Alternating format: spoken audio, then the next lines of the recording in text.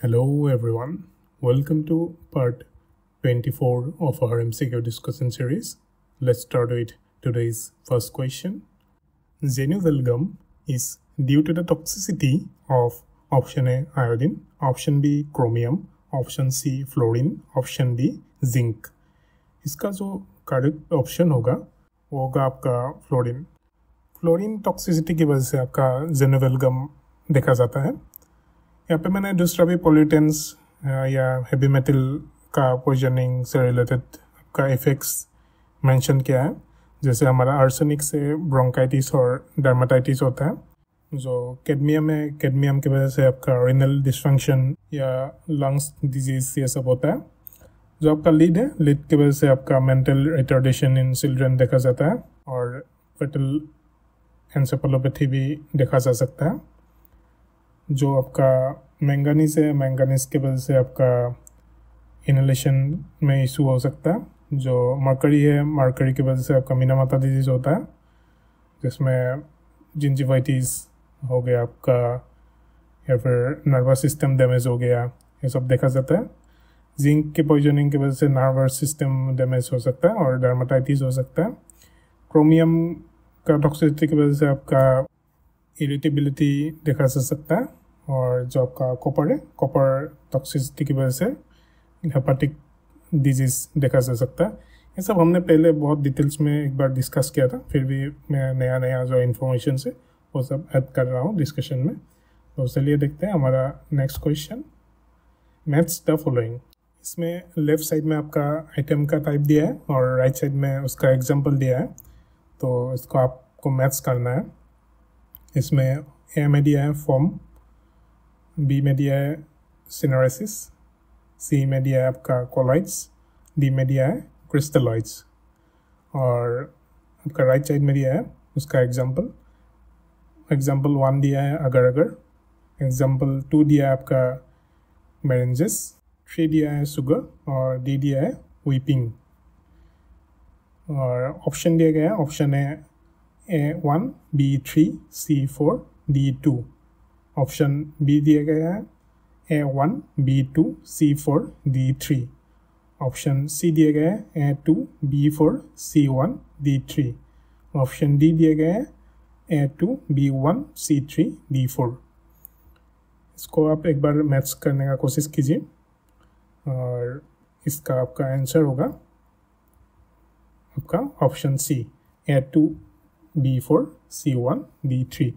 जो हमारा फॉर्म है उसका एग्जाम्पल है आपका मेरेंजेस, जो आपका सेनेरेसिस है इसका एग्जाम्पल है आपका वीपिंग, और जो आपका कॉलेज है, कॉलेज का एग्जाम्पल अगर अगर है, और जो क्रिस्टलॉइड है, क्रिस्टलॉइड का एग्जाम्पल शुगर है. तो चलिए देखते हैं हमारा आज का next question. Which is class 2 preservative according to 52 of PFA rule? Option A दिया गया है सोडियम क्लोराइड, ऑप्शन बी दिया गया है सुक्रोज, ऑप्शन सी दिया गया है सॉर्बिक एसिड, ऑप्शन डी दिया गया है सल्फर डाइऑक्साइड. इसका जो करेक्ट ऑप्शन होगा वो होगा आपका option C sorbic acid. Sorbic acid class 2 preservative होता है. जो हमारा prevention of food adulteration act है उसका जो 52 नंबर रूल है उसमें प्रिजर्वेटिव्स का क्लास मेंशन किया गया है. जो हमारा क्लास 1 प्रिजर्वेटिव है उसका एग्जांपल आपका सोडियम क्लोराइड होता है जो टेबल सॉल्ट है हमारा. ये माइक्रोबियल ग्रोथ को इनहिबिट करता है. सिमिलरली जो सुक्रोज है जो हमारा नॉर्मल चीनी होता है ये भी हाई कॉन्सेंट्रेशन में एज ए प्रिजर्वेटिव काम करता है जो माइक्रोबियल ग्रोथ को इनहिबिट करता है. इसीलिए हम सुक्रोज सिरप को जनरली स्वीट्स जो होता है हमारा उसको प्रिजर्व करने के लिए यूज़ करते हैं रेस्टोरेंट्स में. और सिमिलरली जो हमारा मेडिसिन्स है उसमें भी हम सिरप्स को एज अ बेस यूज़ करते हैं 66.7% कॉन्सेंट्रेशन में. जो हमारा क्लास 3 प्रिजर्वेटिव है उसका एग्जांपल सल्फर डाइऑक्साइड है. वो हम जनरली ड्राइड फ्रूट्स को प्रिजर्व करने के लिए यूज़ करते हैं. जो आपका क्लास 4 प्रिजर्वेटिव है उसका एग्जांपल है आपका बेंजोइक एसिड और प्रोपियोनिक एसिड. जो बेंजोइक एसिड है ये हम एसिडिक फूड्स को प्रिजर्व करने के लिए या फिर बेवरेज को प्रिजर्व करने के लिए यूज़ करते हैं। जो प्रोपियोनिक एसिड है ये हम ब्रेड या बेकरी प्रोडक्ट्स को प्रिजर्व करने के लिए यूज़ करते हैं। बाकी क्लास 2 का क्वेश्चन तो यहाँ पे पूछ ही लिया था। चलिए देखते हैं हमारा next question. Among the following fat oil the smoking point is heist in. Option A coconut oil, option B groundnut oil, option C soybean oil, option D lord. इसका जो करेक्ट आंसर है ये एक्चुअली थोड़ा disputed है, क्योंकि soybean oil और groundnut oil का smoking point same ही होता है। मैंने यहाँ पे चार्ट दिया था, हाँ यहाँ पे आप देखिए ग्राउंडनट ऑयल और सोयाबीन ऑयल का स्मोकिंग पॉइंट 232 डिग्री सेल्सियस होता है। यहाँ पे दोनों ऑप्शन है, लेकिन आरआरबी ने 2015 में इसका ऑफिशियल आंसर की में आपका सोयाबीन ऑयल दिया था, तो हम भी सोयाबीन ऑयल ही मानते हैं। यहाँ पे मैंने बाकी का जो ऑयल है जैसे कोकोनट ऑयल हो गया, ग्राउंडनट ऑयल हो गया, लर्ड हो गया, ऑलिव ऑयल हो गया, सनफ्लावर ऑयल हो गया, कैनोला ऑयल हो गया या फिर घी हो गया, इसका स्मोकिंग पॉइंट दिया है। इसका इंडिविजुअल क्वेश्चंस भी बन सकता है, या फिर ऐसे भी पूछ सकता है कि इसमें से किसका स्मोकिंग पॉइंट सबसे कम है या फिर किसका सबसे ज़्यादा है, ऐसा भी क्वेश्चन बन सकता है। जो लो स्मोकिंग पॉइंट वाला ऑयल होता है ये जनरली हम सलाड्स या ड्रेसिंग्स में यूज़ करते हैं, क्योंकि वो हाई टेम्परेचर में जल्दी डैमेज हो जाता है और जिसके वजह से उसका अनप्लीजेंट फ्लेवर हो सकता है। और जो हाई स्मोकिंग पॉइंट वाला ऑयल है जैसे आपका सोयाबीन ऑयल है, ये सबको हम जनरली फ्राइंग और सॉटेइंग ये सब में ज़्यादा यूज़ करते हैं, क्योंकि जब हम इन ऑयल को हीट करते हैं तो ये कम हार्मफुल कंपाउंड्स फॉर्म करता है। चलिए देखते हैं हमारा next question. Dash is an example of water in oil type emulsion. Option है milk, option B butter, option C curd, option D margarine. इसका जो करेक्ट ऑप्शन होगा वो होगा बटर। यहाँ पे स्लाइड में मैंने टाइप्स ऑफ इमल्शंस भी ऐड किया है।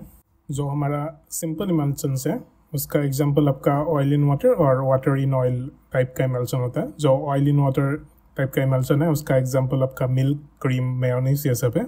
जो आपका वाटर इन ऑयल टाइप का इमल्शन है उसका एग्जांपल बटर, मार्गरीन और कोल्ड क्रीम ये सब होता है। और जो मल्टीपल इमल्शन है ये जनरली हमारा डायटिक्स में उतना ज़्यादा इम्पोर्टेंट है नहीं, ये यूजुअली कॉस्मेटिक्स एंड फार्मास्यूटिकल्स में ज़्यादा यूज़ होता है। तो चलिए देखते हैं हमारा आज का next question. Consider the following statement. ये एक एजर्शन रीजन टाइप का क्वेश्चन है। इसमें एजर्शन दिया गया है वॉशिंग राइस में रिमूव 40% ऑफ थायमिन। रीजन दिया गया है boiling rice in excess water and discarding the water results in loss of thiamine.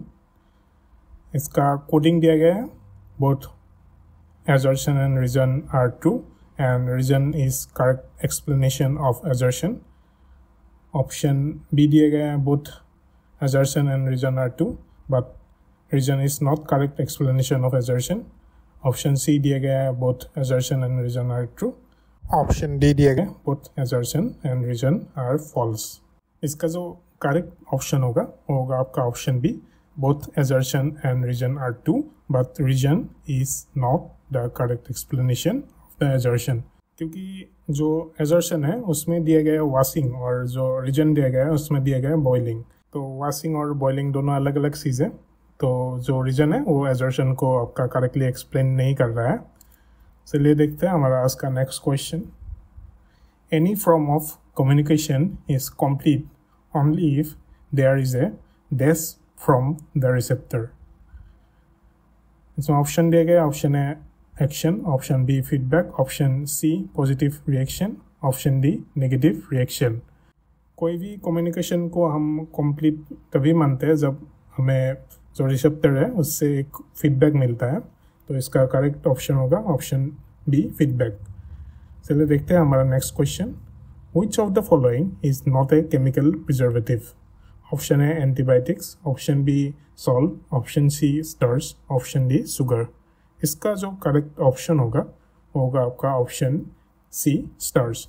Starch एक प्रिजर्वेटिव नहीं है, इसको हम प्राइमरीली थिकनिंग एजेंट के हिसाब से यूज़ करते हैं और ये फूड स्टेबलाइजेशन में भी काम आता है। जो एंटीबायोटिक्स हो गया है या फिर सॉल्ट्स हो गया, शुगर हो गया, इसको हम एज ए प्रिजर्वेटिव यूज़ करते हैं, जो हमने पहले क्वेश्चंस में भी देखा था। तो चलिए देखते हैं हमारा आज का next question. Enzymatic browning in fruits and vegetables is prevented by option A drying, option B addition of sugar, option C blanching, option D freezing। ऐसा क्वेश्चन हमने पहले बहुत बार डिस्कस किया है। हमने फ्रीजिंग, ब्लांचिंग ये सब का बहुत सारा क्वेश्चन ऑलरेडी देख लिया था। तो इसका आंसर तो आपको पता ही होगा। इसका आंसर होगा आपका option C blanching. Blanching process में हमारा जो फ्रूट्स एंड वेजिटेबल्स में एंजाइम होता है वो इनएक्टिवेट हो जाता है, जिसके वजह से आपका उसमें एंजाइमेटिक ब्राउनिंग नहीं हो पाता है, जिससे हम फ्रूट्स या वेजिटेबल्स को ज़्यादा टाइम तक प्रिजर्व भी कर पाते हैं। चलिए देखते हैं हमारा आज का next question. Passage of occult blood in the stool is called option A anaemia, option B melaena, option C स्टेटोरिया, option D हेमाटोमेसिस। इसका जो करेक्ट ऑप्शन होगा वो होगा आपका ऑप्शन बी मेलिना। जो मेलिना होता है उसमें ब्लैक टाड़ी स्टूल देखा जाता है, जो जनरली अपर गैस्ट्रोइंटेस्टाइनल ट्रैक्ट ब्लीडिंग की वजह से होता है। जो स्टेटोरिया है इसके बारे में हमने पहले भी क्वेश्चंस देखा था। स्टेटोरिया में फैटी स्टूल्स का इशू देखा जाता है। जो हेमाटोमेसिस है उसमें ब्लड वॉमिटिंग देखा जाता है, जो generally upper GI tract bleeding की वजह से होता है। और जो एनीमिया वो तो आपको पता ही है। तो आज का हमारा जो डिस्कशन है ये यहाँ तक ही रखते हैं। Hope you like the discussion and thank you for watching the video.